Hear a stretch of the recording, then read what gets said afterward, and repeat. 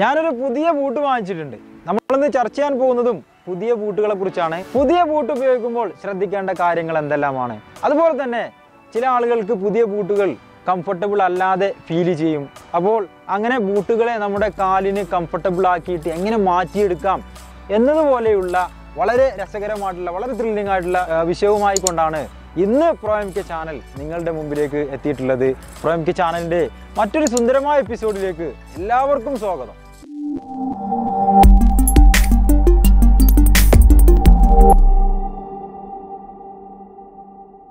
പുതിയ ബൂട്ടിട്ട് കളിക്കുമ്പോൾ പൊതുവായിട്ട് കാണുന്ന ഏറ്റവും പ്രധാനപ്പെട്ട ഒരു പ്രശ്നമാണ് ബ്ലിസ്റ്റേഴ്സ്.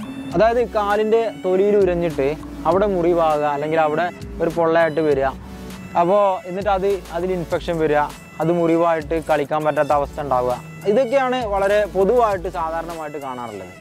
അപ്പോൾ അതിനുള്ളൊരു പരിഹാരം എന്താ വെച്ചാൽ, നിങ്ങളെപ്പോഴും ബൂട്ട് വാങ്ങിക്കഴിഞ്ഞാൽ ഏറ്റവും ടൈറ്റായി നിൽക്കുന്ന സ്ഥലം ഏതാണെന്ന് ചെക്ക് ചെയ്യുക. എന്നിട്ട് അവിടെ നിങ്ങൾക്ക് ബാൻഡേഡോ അല്ലെങ്കിൽ അങ്ങനെ എന്തെങ്കിലും ഒട്ടിച്ചു കൊടുക്കാൻ പറ്റും. ഇപ്പോൾ നീളമുള്ള ബാൻഡേഡ് അവൈലബിൾ ആണ്, അതുപോലെ സ്ക്വയർ ആയിട്ടുള്ള ബാൻഡേഡ് ഉണ്ട്, ഇതൊക്കെ അവൈലബിൾ ആണ്. അപ്പോൾ ഇതെല്ലാം നിങ്ങൾക്ക് എവിടെയാണ് പ്രഷർ പോയിന്റ് വരുന്നത് വെച്ചാൽ അവിടെ അപ്ലൈ ചെയ്ത് കൊടുക്കുക. ഈവൻ നിങ്ങൾക്കൊരു മാസ്കിംഗ് ടേപ്പ് വരെ ഉപയോഗിക്കാൻ പറ്റും. അതിൻ്റെ കൂടെ ഇപ്പോൾ മാസ്കിംഗ് ടേപ്പിൻ്റെ കൂടെ സ്പോഞ്ച് ഉപയോഗിക്കാൻ പറ്റും, സ്പോഞ്ച് ആ ഭാഗത്ത് വെച്ച് കൊടുക്കാൻ പറ്റും. അപ്പോൾ അങ്ങനെയൊക്കെയാണ് ബ്ലിസ്റ്റേഴ്സ് ഒഴിവാക്കുക. അത് പുതിയ ബൂട്ടിട്ട് കളിക്കുകയാണെങ്കിൽ ശ്രദ്ധിക്കുക, അവിടെ മുറിവാകുന്നതിന് മുമ്പ് തന്നെ അവിടെ ഒരു പ്രിക്കോഷൻ എടുക്കുകയാണ് ഏറ്റവും നല്ലത്. ഇനി രണ്ടാമത്തെ കാര്യം, ഇപ്പോൾ ഞാൻ നേരത്തെ പറഞ്ഞ പോലെ ചില ആൾക്കാരുടെ കാലിലേക്ക് ഏത് ഷേപ്പിലെ ബൂട്ടിട്ട് കഴിഞ്ഞാലും അവരെ ഒരുപാട് പ്രഷർ പോയിൻ്റ് കാര്യങ്ങളൊക്കെ ഉണ്ടാവും. അപ്പോൾ നമ്മുടെ കാലിൻ്റെ ഷേപ്പിന് കംഫർട്ടബിൾ ആയിട്ടുള്ള രീതിയിലേക്ക് ഈ ബൂട്ടിനെ എങ്ങനെ മാറ്റിയെടുക്കാം എന്നുള്ളതുണ്ട്. അപ്പോൾ ഒരുപാട് ചർച്ചകൾ നടക്കുന്നുണ്ട്, പല എക്സ്പേർട്സും പല കാര്യങ്ങൾ പറയാറുണ്ട്. അതിൽ എക്സ്പേർട്സ് സാധാരണയായിട്ട് പറയാറുള്ള ഒരു കാര്യമാണ് warm water treatment. Warm water treatment എന്ന് പറഞ്ഞാൽ വളരെ ലളിതമാണ്. നിങ്ങൾ കുറച്ച് വെള്ളം ചൂടാക്കുക, എന്നിട്ട് ഒരു വാഷ് ബേസിനോ അല്ലെങ്കിൽ അങ്ങനെ ഏതെങ്കിലും ഒരു പരന്നിട്ടുള്ളൊരു പാത്രം എടുത്തതിന് ശേഷം നിങ്ങൾ ബൂട്ടായിട്ടിരിക്കുക, ബൂട്ട് കാലിൽ അണിയുക, എന്നിട്ട് വളരെ നീറ്റായിട്ട് ലേസ് ചെയ്യുക. അതായത് നിങ്ങൾക്ക് ഏറ്റവും കംഫർട്ടബിൾ ആയിട്ടുള്ള രീതിയിൽ വൃത്തിയായിട്ട് ലേസ് ചെയ്യുക. ലേസ് ചെയ്തതിന് ശേഷം നിങ്ങൾ വെള്ളം ഈ വാം വാട്ടർ ഒഴിച്ചു കൊടുക്കുക. വാം വാട്ടർ എന്ന് പറഞ്ഞാൽ നിങ്ങളെ കൈ ഇട്ടാലും പൊള്ളാത്ത രീതിയിലുള്ള വാം വാട്ടർ.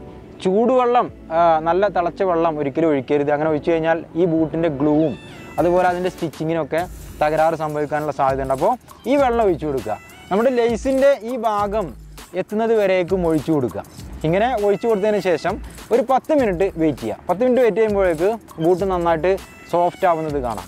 എന്നിട്ട് ആ ബൂട്ട് ഉപയോഗിച്ചിട്ട് ഒന്ന് നടക്കുകയൊക്കെ ചെയ്യാം. നിങ്ങളുടെ തൊടിയിലോ അല്ലെങ്കിൽ മുറ്റത്തൊക്കെ ഒന്ന് നടക്കാം, ബോളൊന്ന് തട്ടി നോക്കുകയൊക്കെ ചെയ്യാം. ആ സോഫ്റ്റ് ആയിട്ടുള്ള ബൂട്ട് അതിലേക്ക് നന്നായിട്ട് പേപ്പേഴ്സോ അല്ലെങ്കിൽ ക്ലോത്തോ ഏതെങ്കിലും തുണിക്കഷ്ണമൊക്കെ നന്നായിട്ട് പാക്ക് ചെയ്ത് വെച്ച് കൊടുക്കുക.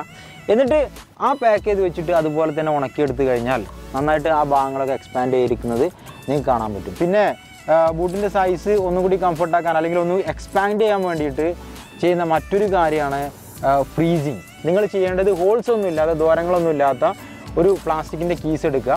എന്നിട്ട് അത് വൃത്തിയായിട്ട് ഈ ബൂട്ടിലേക്ക് ഇറക്കി വെക്കുക. അങ്ങനെ ഇറക്കി വെച്ചതിന് ശേഷം അതിലേക്ക് വെള്ളം ഒഴിക്കുക. കുറച്ച് വലിപ്പമുള്ള അതുപോലെ തന്നെ വളരെ സോഫ്റ്റ് ആയിട്ടുള്ള പ്ലാസ്റ്റിക്കാണ് ഏറ്റവും നല്ലത്. അത് ബൂട്ടിൻ്റെ ഉള്ളിലേക്ക് ഇറക്കി വെക്കുക. ഇറക്കി വെച്ചതിന് ശേഷം ഈ വെള്ളത്തോട് കൂടിയിട്ട് ബൂട്ട് ഫ്രീസറിൽ വെക്കുക. ഫ്രീസറിൽ വെച്ചിട്ട് നന്നായിട്ട് ഫ്രീസ് ചെയ്തെടുക്കുക. അങ്ങനെ ആകുമ്പോൾ എന്ത് സംഭവിക്കുന്നത് വെച്ചാൽ, ഈ വെള്ളം ഫ്രീസായി കഴിഞ്ഞാൽ 10% എക്സ്പാൻഡ് ആവും. ഈ എക്സ്പാൻഡ് ആകുന്നത് ആ ബൂട്ടിൻ്റെ സൈസും കൂടി എക്സ്പാൻഡ് ആവാൻ വേണ്ടിയിട്ട് സഹായിക്കും. അങ്ങനെ നിങ്ങൾക്ക് ആ ഭാഗങ്ങളൊക്കെ ഒന്ന് ചെറുതായിട്ട് വികസിപ്പിച്ചെടുക്കാം അല്ലെങ്കിൽ എക്സ്പാൻഡ് ചെയ്തെടുക്കാം എന്നാണ് എക്സ്പേർട്സ് പറയാറുള്ള മറ്റൊരു കാര്യം.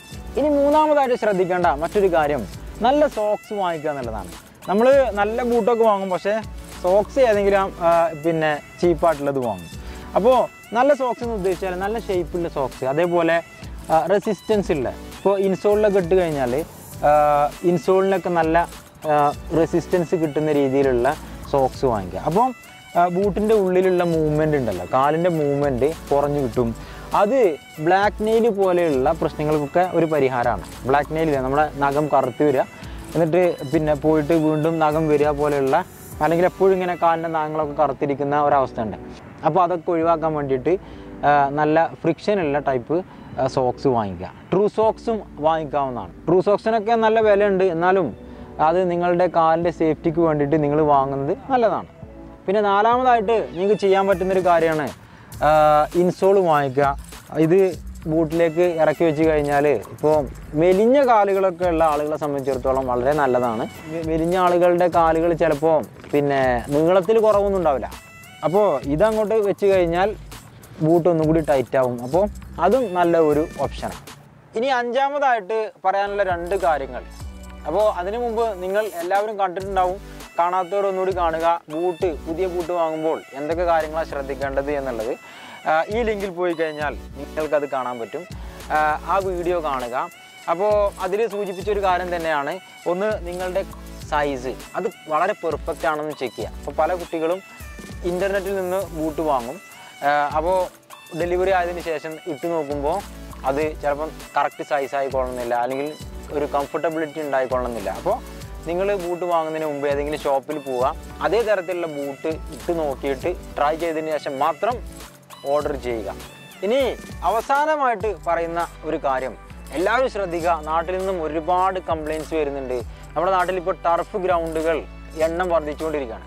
അപ്പോൾ എല്ലാവരും പിന്നെ ആ ഗ്രൗണ്ടുകളിൽ പോയിട്ട് കളിക്കുകയാണ് നമ്മളെ സ്റ്റഡുള്ള ബൂട്ട് ഇട്ടിട്ട്. അപ്പോൾ അങ്ങനെ ഒരിക്കലും ചെയ്യരുത്. സ്റ്റഡുള്ള ബൂട്ട് ടർഫ് ഗ്രൗണ്ടിലേക്കുള്ളതല്ല. സ്റ്റഡുള്ള ബൂട്ടിട്ട് ടർഫിൽ കളിക്കുമ്പോൾ നിങ്ങളുടെ എല്ലാ ജോയിൻസിനും അത് ഓവർലോഡാണ്. പിന്നെ ജോയിൻസിലെല്ലാം നല്ല പെയിൻ വരാൻ സാധ്യതയുണ്ട്. പിന്നെ നീ പെയിനൊക്കെ, നമ്മുടെ കാൽമുട്ടിലുണ്ടാകുന്ന പെയിനൊക്കെ ഡെവലപ്പ് ചെയ്യാൻ ഒരുപാട് ചാൻസസ് ഉണ്ട്. മാത്രമല്ല ലിഗമെൻറ്റ് ഇഞ്ചുറി പിന്നെ അതിനുള്ള സാധ്യത വളരെ കൂടുതലാണ്. അപ്പോൾ ഒരിക്കലും അങ്ങനെ ചെയ്യരുത്. എപ്പോഴും സ്റ്റഡില്ലാത്ത ബൂട്ടുകൾ, നിങ്ങൾക്ക് സ്റ്റഡില്ലാത്ത ബൂട്ടുകൾ വാങ്ങാൻ കിട്ടും, മാർക്കറ്റിൽ അവൈലബിൾ ആണ്. ഇങ്ങനെയുള്ള ബൂട്ടുകൾ വാങ്ങിച്ചിട്ട് മാത്രം കളിക്കുക. അത് നമ്മൾ പറഞ്ഞ പോലെ ഏത് തരം ഗ്രൗണ്ടിലേക്കാണ് ബൂട്ടുകൾ വാങ്ങേണ്ടത് എന്നുള്ള ആ വീഡിയോ കാണാം. അത് ശരിക്കും പഠിച്ചതിന് ശേഷം മാത്രം ബൂട്ടുകൾ വാങ്ങുക. അപ്പോൾ ഇത്രയും കാര്യങ്ങളാണ് ഈ ഒരു എപ്പിസോഡിൽ നമ്മൾ പറയാൻ ഉദ്ദേശിച്ചിട്ടുള്ളത്. ഇനി കൂടുതൽ നല്ല വിശേഷങ്ങളുമായിട്ട് പ്രോംക്ക് വീണ്ടും വരുന്നുണ്ട്. ഉദാഹരണത്തിന് നമ്മുടെ കാലിൻ്റെ ആംഗിളിൽ എങ്ങനെ നന്നായിട്ട് സേഫായിട്ട് ബാൻഡേജ് ചെയ്യാം, അതുപോലെ കാലിൻ്റെ കാൽമുട്ട് എങ്ങനെ നമുക്ക് ഇഞ്ചുറിയിൽ നിന്നും സംരക്ഷിക്കാൻ തുടങ്ങിയിട്ടുള്ള ഒരുപാട് നല്ല വിഷയങ്ങളുമായിട്ട് പ്രോംക്ക് വീണ്ടും വരുന്നുണ്ട്. അപ്പോൾ നിങ്ങൾ ആദ്യമായിട്ടാണ് ഈ ചാനലിൽ ഒരു പ്രോഗ്രാം കാണുന്നതെങ്കിൽ ദയവ് ചെയ്ത് സബ്സ്ക്രൈബ് ചെയ്യുക. തൊട്ടടുത്തുള്ള ബെൽ ബട്ടൺ കൂടി എനേബിൾ ചെയ്താൽ ഞാൻ അപ്ലോഡ് ചെയ്യുന്ന എല്ലാ വീഡിയോകളും നിങ്ങളുടെ എല്ലാ ഡിവൈസുകളിലേക്കും ഒരു നോട്ടിഫിക്കേഷനായിട്ട് വരുന്നതാണ്. ഈ വീഡിയോ നിങ്ങൾക്ക് ഇഷ്ടപ്പെട്ടാൽ നിങ്ങളുടെ എല്ലാ ഗ്രൂപ്പുകളിലേക്കും, പ്രത്യേകിച്ച് നിങ്ങളുടെ ഫുട്ബോൾ ഗ്രൂപ്പുകളിലേക്ക് ഷെയർ ചെയ്ത് കൊടുക്കുകയും ചെയ്യുക. വീണ്ടും കാണുന്നതുവരേക്കും സൈനിങ് ഓഫ് പ്രോംക്ക്.